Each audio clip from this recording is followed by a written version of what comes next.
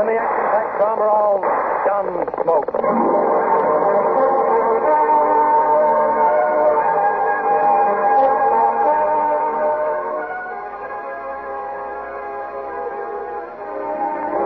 Around Dodge City and in the territory out west, there's just one way to handle the killers and the spoilers. And that's with a state marshal and the smell of gun smoke.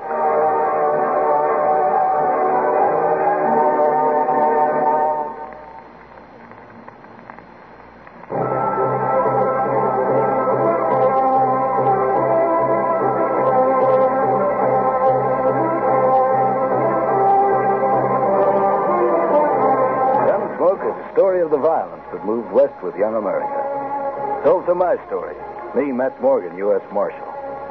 I'm the first man they look for, the last they want to meet. And you get it where a man isn't looking. Stumbles on another he don't want to look at. So fans the breeze straight for me. Double talk? Well, it's what happens to a sodbuster by the name of Beckhouse. This Beckhouse is riding into Dodge from along the 3 Mile. Oh, it's early morning. The sun's warm on his back. Warm and soothing, he says later. That's why he's not paying any attention to where his bronc's looking. The bronc looks, props, and Beckhouse takes a tumble. You pesky, flea-bitten critter. What for you want to go toss a man like that? I ain't gonna let you go till you stop playing and acting up like you're gone old-fired local. You want me to kick some horse sense into you? Or don't you class yourself no horse? What in the all-fired tarnation's wrong with... Say... For the first time, this Beckhouse looks towards the side of the trail, looks at a small depression. What he sees isn't pretty. When hombres, law-abiding hombres like Beckhouse see this kind of thing that isn't pretty, they all head for the same place.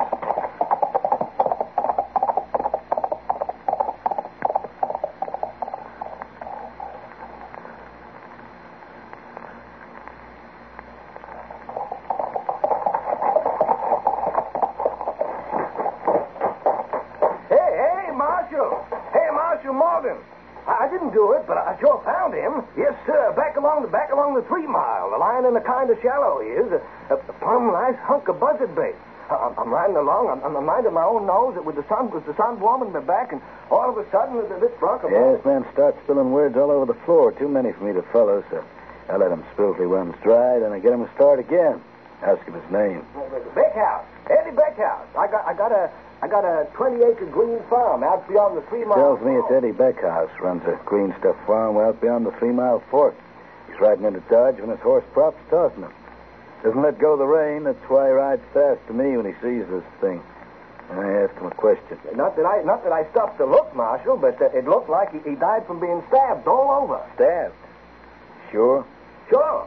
He got stabbed all around his throat. You any urgent business in Dodge? Well, I guess it can kind of wait. See, no, me, I ain't got nothing that can't wait. I want you to take me out the 3 Mile, borrow a buckboard to carry in the body.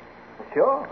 I'll show you. I borrow the local Sawbones buckboard, tell him I'll return it with new business for him. Fine. That'll be just fine, Marshal. Haven't had a post-mortem now for a couple of days. The man soon loses his touch. I tell him that it should be interesting. As far as I know, the victim didn't die from... Victim? You say victim, Marshal? Uh-huh. Victim, huh? Then it's murder. And he died? Don't, Marshal.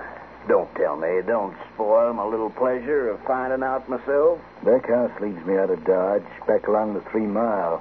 Trail which isn't used very much. Leads me to this shallow depression. There he is, Marshal, just like I told you. See them moons? Give me a hand. Lift him on the buckboard. Sure. Light, ain't he? Don't weigh much.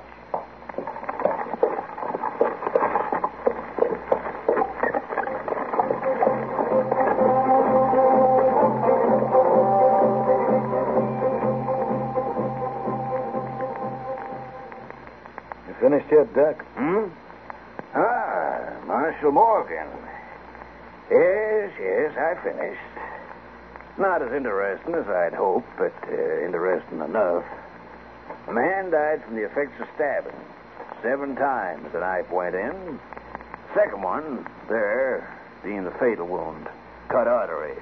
Meaning he must have bled a lot. A little, if my examination is conclusive. By that, I mean, if he died from the second stab wound, then it was fairly fast. Therefore, not very much blood. But enough to show up. You mean in the ground, the dust? Is that what you mean? Uh-huh. Enough. Well, that means he wasn't killed where we found him. He was killed someplace else. Taken out the 3 Mile and dumped. Could be. Could very well be. And judging from the lack of fluids collected, died from the stab severing the artery. Therefore, more than enough. Well, there's not much of a chance of picking up any tracks out there. I had a good look around. There's nothing to go on. You note this man's hands, Marshal, their condition. They're white and soft, no calluses. Therefore, I would say this man had been a gambler. You found nothing by which to make identification? No, nothing. Nor did I. Interesting. Well, you can do but one thing. Invite the populace to view the remains. Perhaps someone, a man, a woman. I do that. I spread the word around Dodge that the Doc has a body the law wants identified.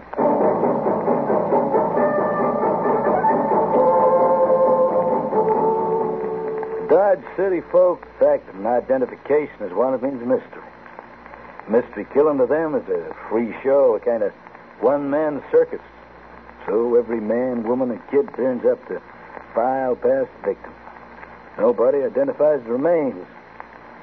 Comes the next day, and I have a visitor. His name is Jessup. We'll leave it at that. Yeah? That body over at the dock. So? While it was living, it had a name. And you know it? I do. Let's have it. A strange one. That's why I remember.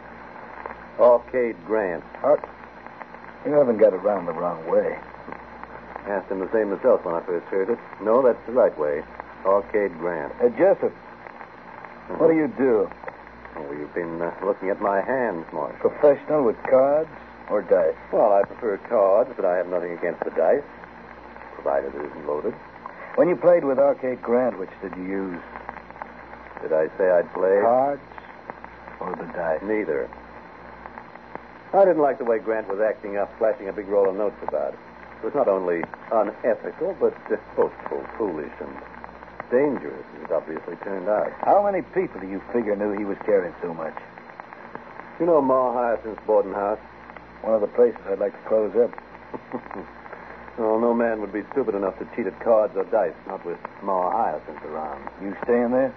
Well, I was. Figure I'll move on over to Wichita. When I say so, Jessup. Marshal, does that mean I am under suspicion? Just means I'd like to have you around for a while, that's all. You can leave Dodge some other time. Mm-hmm. And if I claim my rights as a free citizen? I'll toss you into Huskow on the charge of attempting to obstruct the law.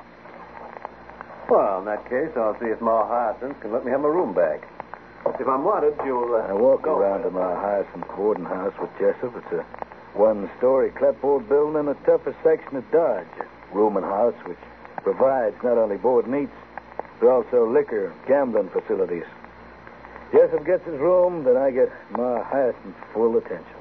Sure, you got nothing on me, Morgan, so beat it. And take your bed someplace else where we won't accept customers. Sit down, Ma. In my own place? You're telling me to sit down in my own place? Yes. No. My, ain't the Lord busy these days, walking around telling gentle ladies what to do. Ma, yesterday, why didn't you take a walk? Like you're where to, youngster? Like around at Doc's place? Ain't got no time for docs. When I'm sick, I use the same liniments as my poor mother used on my poor Patty. Like around at Doc's place to identify one of your customers? Master Morgan, what are you aiming at, huh? What I'm always aiming at when there's a killing. Say, yeah, I've been a killing. Maybe you don't know anything that goes on within 50 miles of Dodge. Oh, flattery ain't to get you nowhere, met me, boy. Where'd you get the roll from, Ma? You're talking to me. About one of your customers, one of your late customers? The hombre with the big roll and the strange name, Arcade Grant. Late did you clean this morning, sir? His last 2 days. How come you didn't join the queue yesterday? Oh, my rheumatic, sir. That's not something. Yeah. Did you say, Arcade Grant? Who killed him, Ma? So, better than, huh? More. Killer took his time and dumping the body. Carried it out the far end of 3 miles. Any notion why? Carried it out there? Uh-huh. Figured it was because he didn't want the body found too soon. Mm-hmm. And, where do you figure this, killing took place? Original. Anyone, any rumor been scrubbing the floor these last few days? My floors were always clean. The blood? Or anything you care to name. Ma, tell me. This Arcade Grant got himself stabbed to death. Yeah, hold it, Morgan, hold it. You say stab? With a knife? Uh-huh. In the throat 7 times? 7? Does it mean anything? Sure. What? A lot of stabs. This Arcade Grant got himself stabbed to death in this building, you'd know it. Well, if I'm around, sure. I ain't around. No. If this Arcade Grant won a roll too big to jump over, you'd know it? He didn't win no roll in this place. How can you be sure? On account of, I get 10% kick in on all and everything. All right, Ma. You know everything. Suppose you'd tell me about that shooting.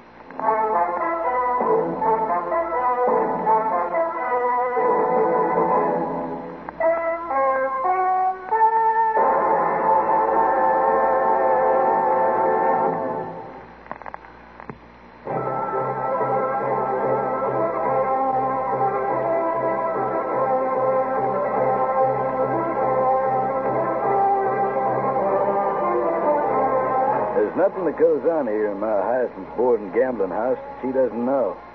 That's why when the 3 shots blast the air, I ask what I do before jumping for the door. Yeah, I know nothing about him. It takes me but a split second to reach the door. The corridor runs both ways. Corridor lined with closed doors, and the only things moving are the curtains down the end of the passage.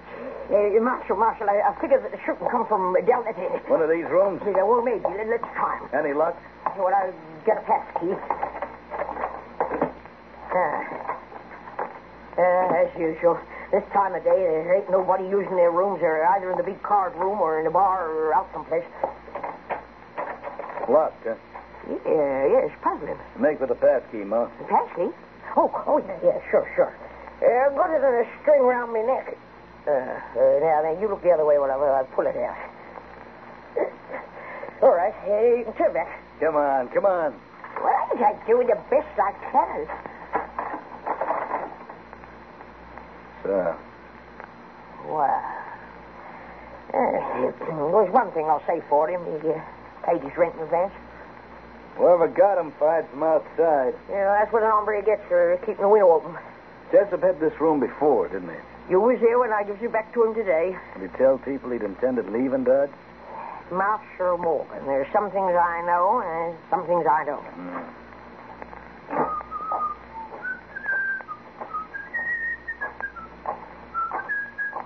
Hi, Ma. Hi, Rocky. Hi. Stick around, Rocky. Huh? Who's your new boyfriend, Ma? Ain't got no boyfriend. And who's your pard? I don't like Where have you come from? Who wants to know? Marshal Morgan. You, Marshal Morgan? Asking you where you've come from. You mean where do I come from, meaning where I was born? The last 3 minutes will do, Rocky. From down the road. Anything against that? Hand me your guns. Say, what gives on around here, Ma? Why's the law busting the place? Yeah, then do what he wants, Rocky. There's mean gleam in his eye. All right. Thanks.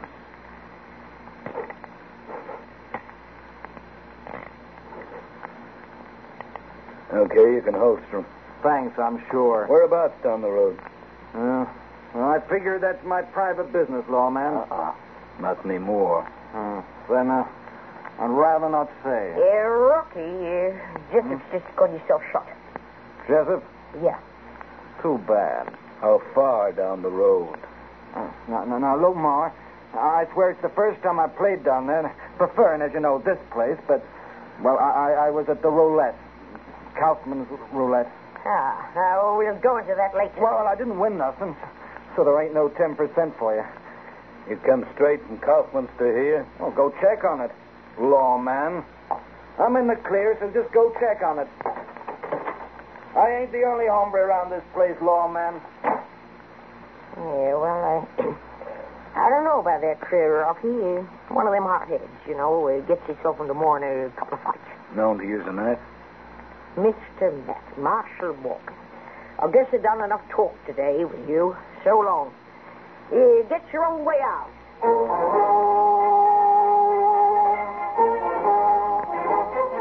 Well, as it sometimes happens with these kind of killings, nobody knows nothing. Everybody knows everything.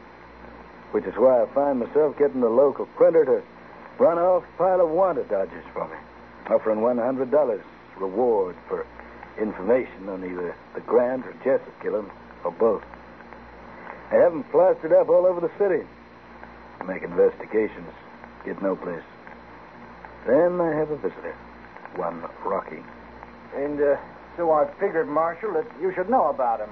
About this hombre Lennox and the critter Smythe. Both flashing a lot of money around, huh? Well, I've seen him for a long time, but never they got so much on him at the one time. I see. Did they know either of the dead men? Well, why don't you ask him? Ain't I done enough coming to the law already? Oh, sure, thanks. Yeah, well, I guess that's all, Marshal. Uh-huh. Okay. Don't let Ma know I've been here, will you, huh? No, I won't. Of course, if you do, or she finds out, she'll want 10% of the $100 reward. Well, let's worry about that if and when you collect it. Huh? Oh, sure. That's all right. Well, so long, Marshal. I let the cowpuncher go. I drift myself, not for a drink, but towards Ma Hazen's place. I find her in. Ask where I'm likely to come up against Lennox and Smythe. Well, she's in one of her moods. Yeah.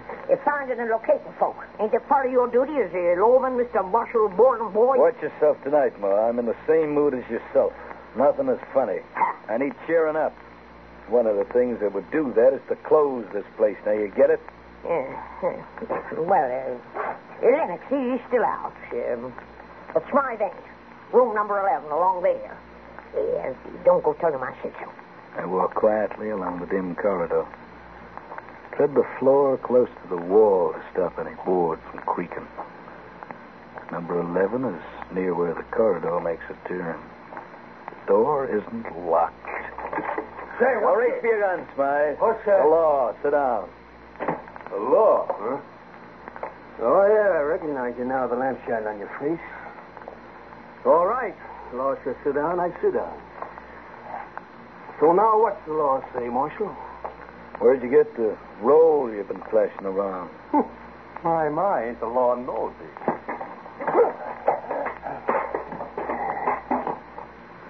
Ma won't like it if you bust one of the chairs. Now pick it up and sit up, huh? Like I was some... All right. Forget it, Marshal.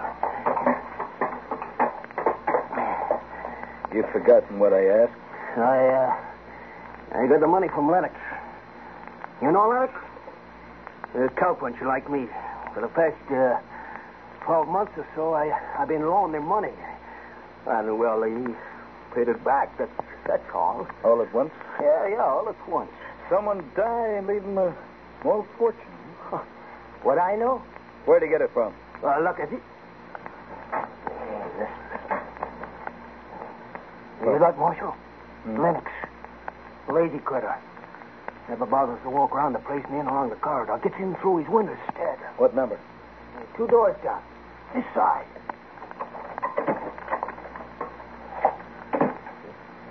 Again, I soft-footed along the corridor, reach a door, test the handle, find it turns easy. And I give it a little shove. Opens quietly. Man inside the room has his back to me. He senses he's no longer alone. Spins around, a hand grabbing for his gun. Leave it. What the police? Take it easy. Marshal Morgan, ain't Sit it? down, Lennox. I don't know nothing about nothing. Not even where you got all your money from? Even the money you paid Smythe? Ever heard of a game of cards called poker? Sure. You're riding the wrong trail, Marshal. I know what's on your mind. I read them dodges of yours plastered up. Like I say, I don't know nothing about nothing. But you're telling me who you played poker with, aren't you, Lennox? Who lost so much money to you?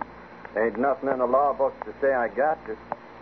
You want to tell me the hard way, maybe? All right.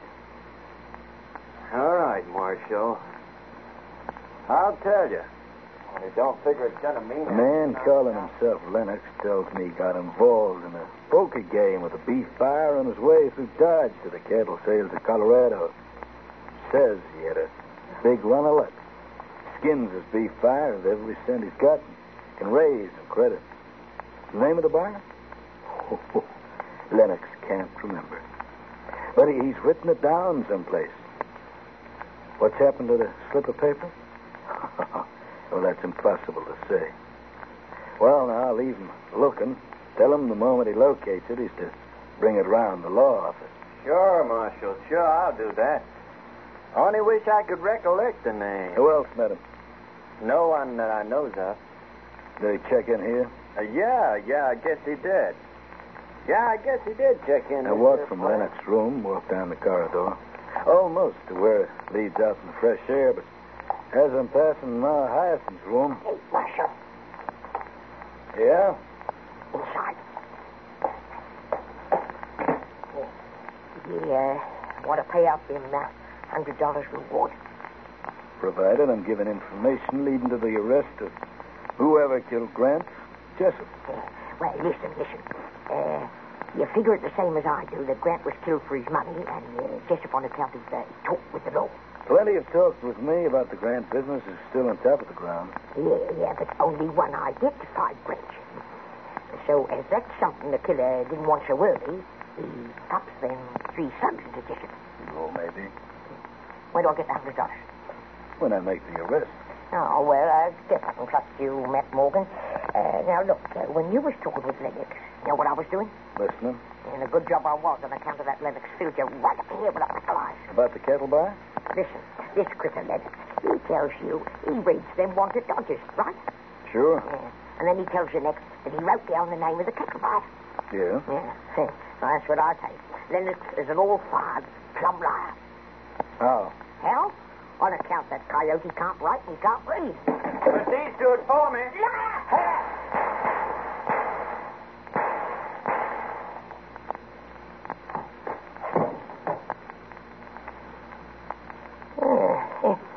Nicest bit of gunplay I've seen in years, Marshal. Thanks, Pa. Yes, sir.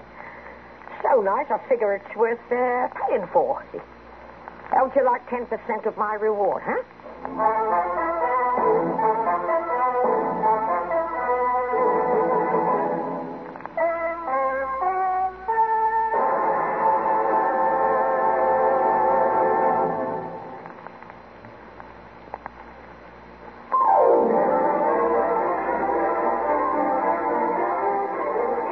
Join us again next week as Matt Morgan fights to bring law and order out of the wild violence of the West End. Gunsmoke. Gunsmoke is written by Ronald Ingleby and produced by Jim Bradley for Art Furniture.